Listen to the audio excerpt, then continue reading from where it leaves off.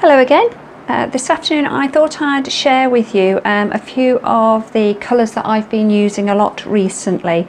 I don't know if you can hear it's very dark outside at the moment. It feels a bit like 5 o'clock rather than middle of the afternoon, and it's this torrential rain, so it's really hitting the studio roof. What I'd like to do this afternoon is I'd like to share with you a couple of my favourite colours that I've been using in my recent woodland painting series. This follows a recent blog post that I did. I had quite a few people get in touch with me asking me which paints do I use and how do I achieve the mottled texture in some of the woodland scenes. So I thought this afternoon it might be quite nice to share that with you. So I've got 3 colours out that I'm using a lot at the moment that I'd like to share with you. The first one of these is the raw Umber Violet. All 3 actually are from the Daniel Smith range, but I do use other ranges. I use a lot of Winsor and Newtons and De La Rowney's, others, but these are 3 that I'm using at the moment quite a lot and really enjoying. So the first one I'd like to show you is the raw Umber Violet.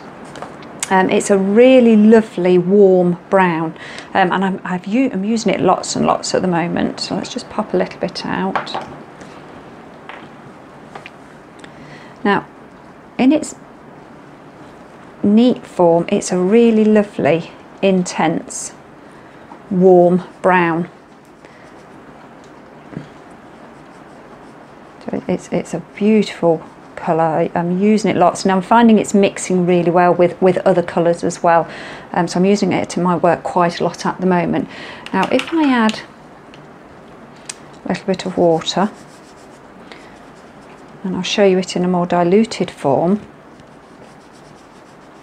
it's just got this lovely soft pinky violetty tinge just coming through into the brown.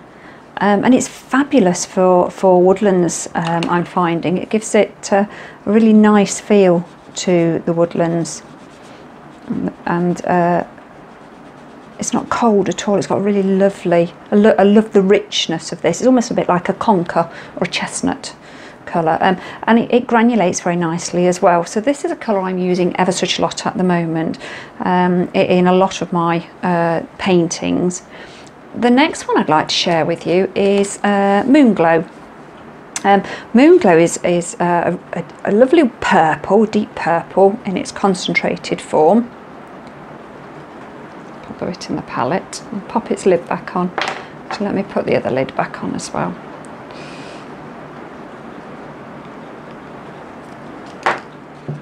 Now, I don't know if you can see in the palette here, I've got some out, this is in here already, I was using earlier on today, and where it's dried and where it's been diluted, it's separated. So you get these lovely pinks and turquoises and blues coming through as the colour separates.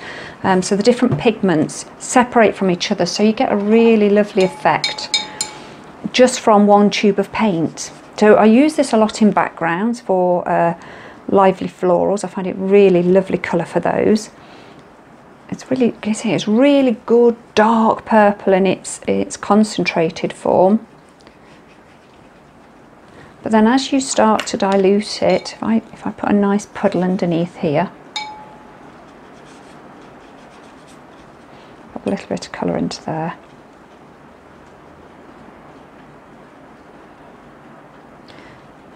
It comes through to a soft purple as you dilute it. So I find this a really useful colour, and it starts to separate. I don't know if you can see already, it's just beginning to separate him, get some lovely granulation going on, but I'm getting areas where I'm getting a little bit more of a pink showing through, and other areas where it's going through to greys and blues. And on the edge you can see here, got a lovely hint of blue just peeping through on the edge. So I use this colour lots. It's really good. It's a really nice colour, I find, for shadows in a landscape, because as it dries you get variation, so you get really interesting shadows just from using the one tube of paint.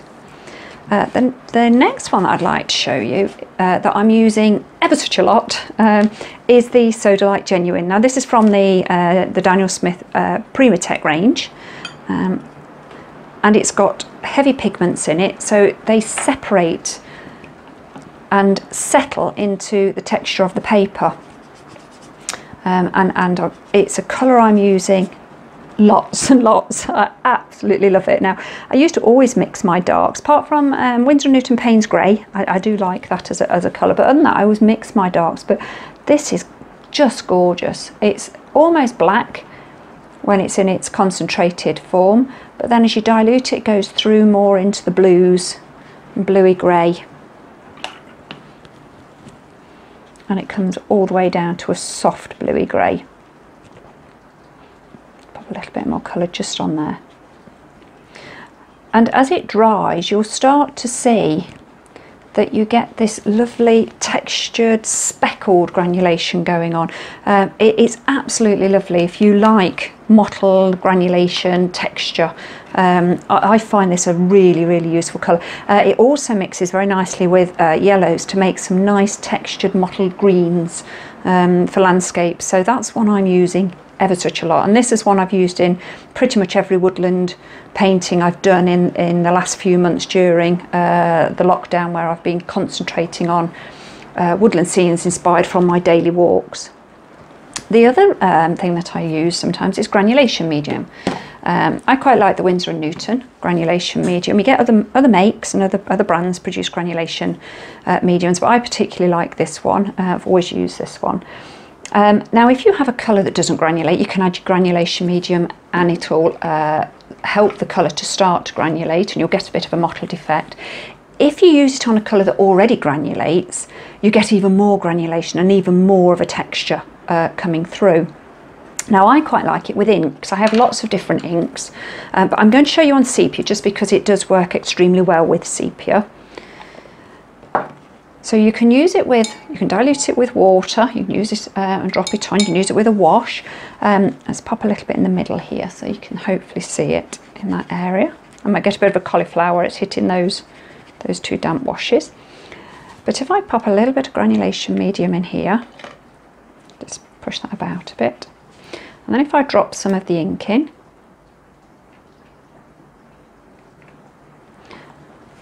you'll start to get really lovely mottled speckled effects coming through, and you can add more medium on top if you want more texture. So if I just drop a little bit more on top, you'll get, can you see, you start to get these lovely soft variations in the ink, and you'll get this lovely speckled effect. You have a really, really nice texture. So if I just move my sheet across a little bit, I'll put a larger area on there to show you. So let's just pop that across. So if I'm going to pop a little bit in here, I could do it just on the watercolour paper as I have here, just as it is, but it's really lovely mixed in with your watercolour. So if I just make up a wash, so if I just put in, this is the raw Umber Violet again, do a nice fluid wash into that area.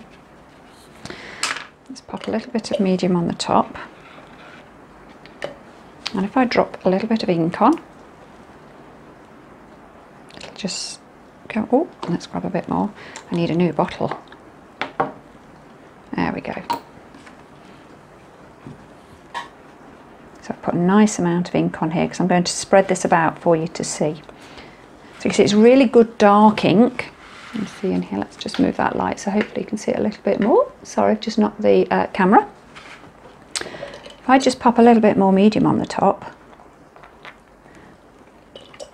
it'll start to separate and I'll get really great texture. So you can see here I'm starting to get lovely texture forming, and this is great. You can dribble it and move it about and get that texture to go where you'd like it to go. So that really dark splodge of ink that I popped on, you see it's just separated into these lovely speckles. So let's just swish that down a bit so you can see a little bit more.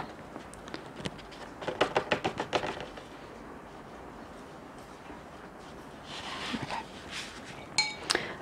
And you can get these really lovely textures in here. So I'm just going to quickly dry this so that you can have a look at it and see it with it dry, so you haven't got the sheen of the light onto it, and you'll be able to see the proper texture on there. So I'm just going to quickly dry it with a hairdryer. Okay, so I've just given it a quick blast with the hairdryer to dry this off, and I'm hoping you can now see this really lovely textured speckled effect that you get from the acrylic ink with the watercolour granulation medium on the top of it. It separates into this really lovely textured effect.